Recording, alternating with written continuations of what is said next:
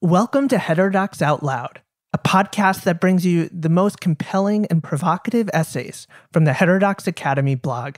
I'm Zach Reusch, and today, Viewpoint Diversity in K-12 Education.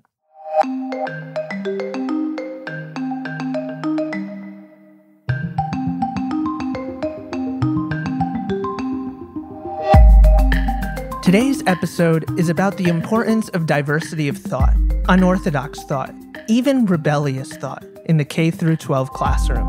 Although our blog today looks at the lack of political diversity in schools, it also speaks to a broader question.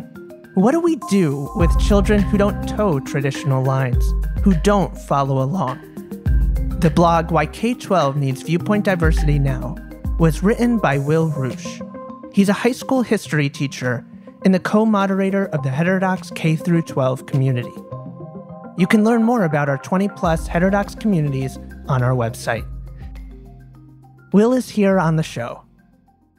In a country like America, where we're incredibly diverse, if we only focus on how we're different, we're going to pull apart. And we need to focus on where we're similar, because we are so different in so many ways that I think that it's very valuable to look at what we have in common rather than focusing so much on where we differ. Will Reusch. We'll have an in-depth conversation later in this episode, but first, his blog, Why K-12 Needs Viewpoint Diversity Now, narrated by Richard Davies. In the fall of 2016, before the presidential election, a ninth grader came to school wearing a Trump 2016 t-shirt. I walked into the faculty lounge that morning to get a cup of coffee, and nearly a dozen teachers were standing in front of the one-way glass window looking at him with open disgust. They were discussing how the student should best be reprimanded, or at least re-educated, for his politically indefensible display. Their comments included, "Why is he wearing that? Is he racist? This is not okay. This is not normal." I interjected, "Why don't you ask him?" My question was immediately met with head shaking and looks that told me that I clearly didn't understand. To my colleagues, the shirt was so gross an offense that engagement served no purpose. To me, their unwillingness to talk with him was a missed opportunity to better understand the perspective of someone who saw things differently. The tenor of the discussion around politics that I saw play out that morning, both the judgments and the refusal to engage, reveals a persistent problem in our schools. It's a problem that extends far beyond the comments of a few teachers in the faculty lounge. I have been a teacher for 14 years. For the past 7 years, I have been at a private high school in Los Angeles. For 7 years before that, I was a public high school teacher in Los Angeles and in Philadelphia. What I've seen alarms me. The lack of humility on the part of educators when it comes to teaching students about cultural, religious, political, viewpoint, and ideological diversity has resulted in a climate that stifles learning. While all of these components are important, in recent years, the need for an understanding of political diversity has become the most salient.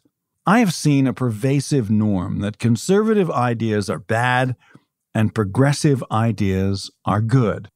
While this norm may be reversed in other districts around the country, the reality is that most colleges of education, the institutions that train and produce teachers, are situated at universities that support this orthodoxy. In my current position, I run my U.S. history, Gov, Econ, and civics classes in a way that welcomes all political perspectives. Because of that, I have become one of the few instructors at the school students feel they can come up to when their perspectives don't perfectly align with what they feel is the right view. Students have come to me reporting things like, if I bash Trump in my essay, I get an A, and if I promote building the wall, I fail. While I believe that this is, to some extent, hyperbolic, perception matters, and it indicates a broader problem in primary and secondary school education. There are at least 3 reasons that this needs our attention. First, one of the goals of education should be to prepare students for the rights and responsibilities of citizenship, fostering the ability to think about complex and controversial issues from a variety of perspectives with an eye towards problem solving is a necessary part of that process. Second, higher education has, up to this point, received the lion's share of attention on the problem of ideological conformity. But prioritizing reform only at the level of post-secondary education ignores a significant fraction of young people. The National Center for Educational Statistics showed that in 2017, about 44% of high school completers enrolled in four-year institutions and 23% enrolled in two-year institutions, excluding about one-third of high school completers from any resulting advances. Third, modeling respectful discourse has to start early if it is to become internalized. K-12 students need to observe their instructors articulating and defending various positions and exhibiting genuine and thoughtful curiosity about views different from their own. Moreover, students should see that the ability to reason through an argument and the demonstration of curiosity are desirable and valuable traits to have. We should be training students to be critical thinkers, where critical thinking is the analysis and evaluation of an issue free of ideological and subjective judgments. This skill is rarely taught in secondary school classrooms, even though schools know how to do this, at least in principle.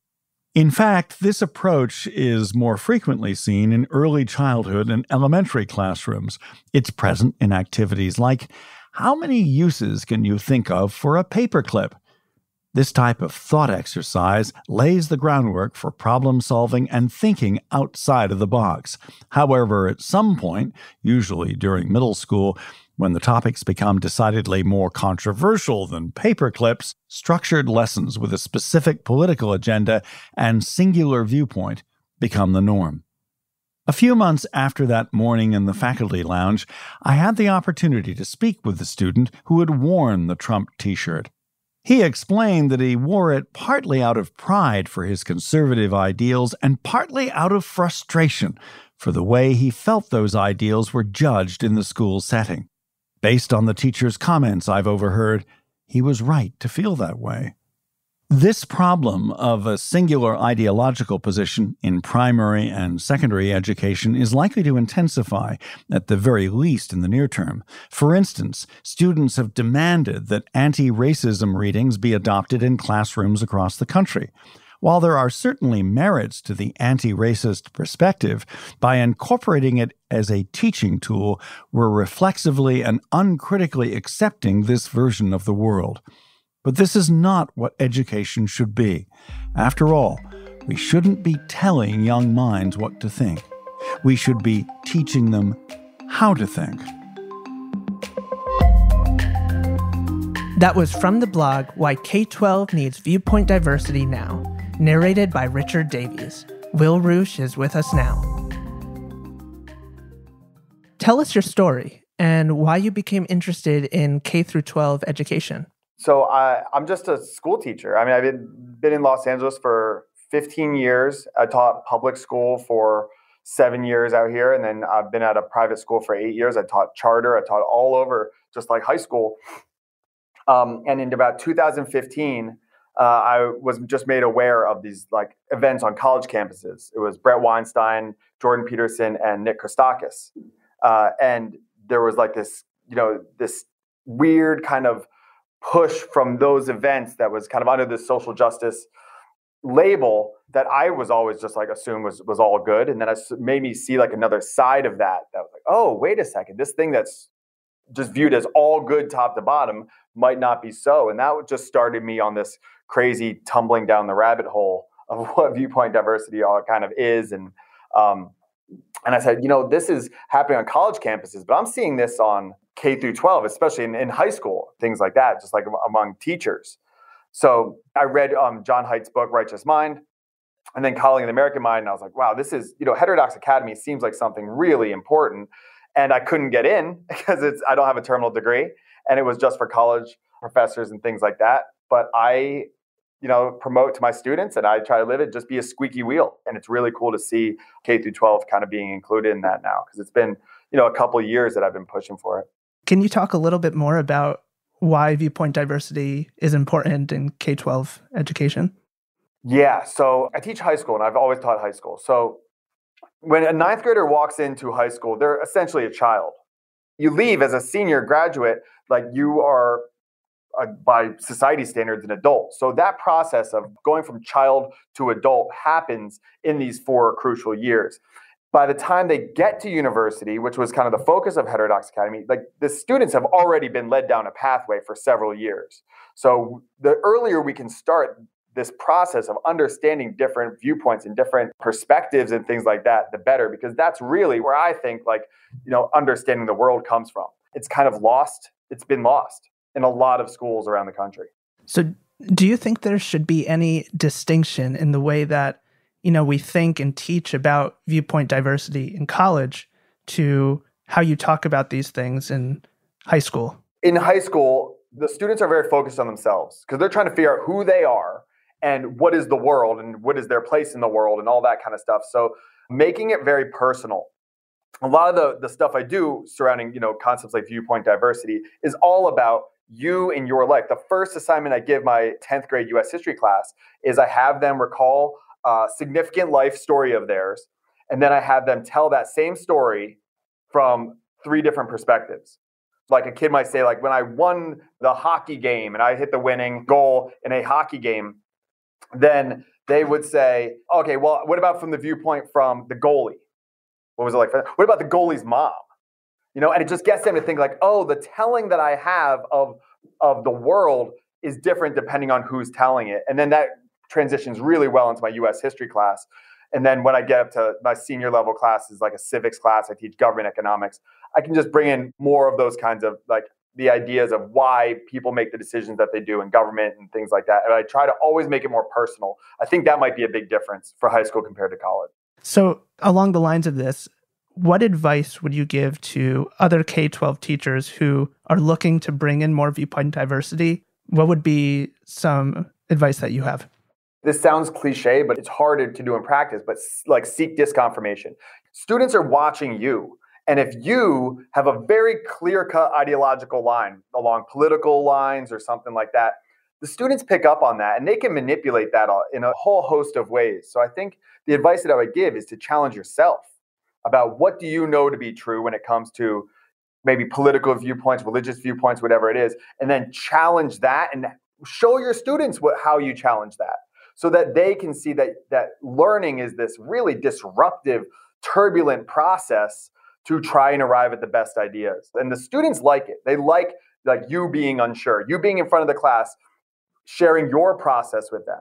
I swear I thought that this was the right thing, and then I went down this deep dive one night or over the course of a couple of weeks and a couple of books, and I was missing some big things. I had some blind spots, because then if you're wrong and you're saying it's okay to have bad ideas and then correct them and update your concept of these scenarios or whatever it might be, then they have permission.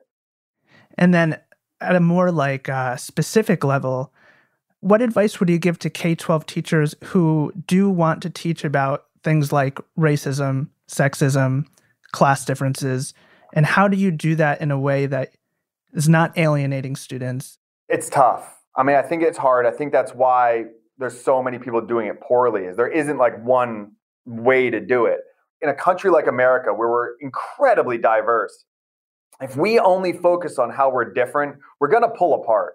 And we need to focus on where we're similar, because we are so different in so many ways that I think that it's very valuable to look at what we have in common rather than focusing so much on where we differ. What is it that you want to make sure our audience takes away from your work and your blog? I think that learning is an ongoing process. I hope that they're coming along for the ride of me screwing up. Like me stumbling my way through trying to deal with these very contentious, very controversial, very emotionally charged issues, is I'm trying my best and I'm gonna screw up. And that allows the students to go, okay, well, I'm going to try my best at whatever I want to do, but I'm going to probably screw up. But you're going to screw up forward, hopefully. I think that's probably my biggest aim, why I went to social media and why I started a podcast and stuff like that, is just to share my process. I think learning is a process. My ego is not attached to having the best ideas. It's attached to finding the best ideas.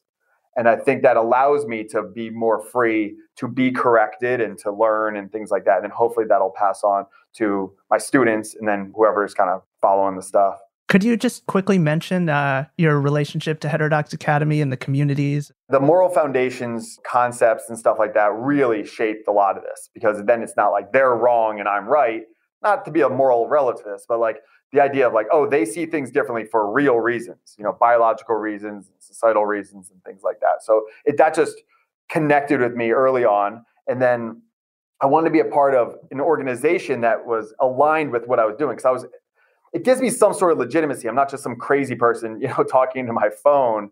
And there are people who are similar, who are doing a similar thing and on a similar path. And it opens up a lot of connections. I think that what it was I felt so alone.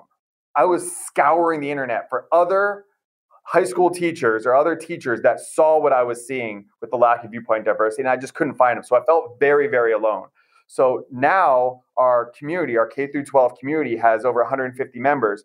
And the majority of them say the same thing. They echo the same thing I say, which is like, I felt very alone. I found this group and I see, wow, there's a lot of people that are thinking and seeing the same things that I am. And I think that matters, because you feel a little crazy when you're arguing against something that sounds so beautiful as anti-racism or something like that, or you're anti-social justice. You sound like a lunatic.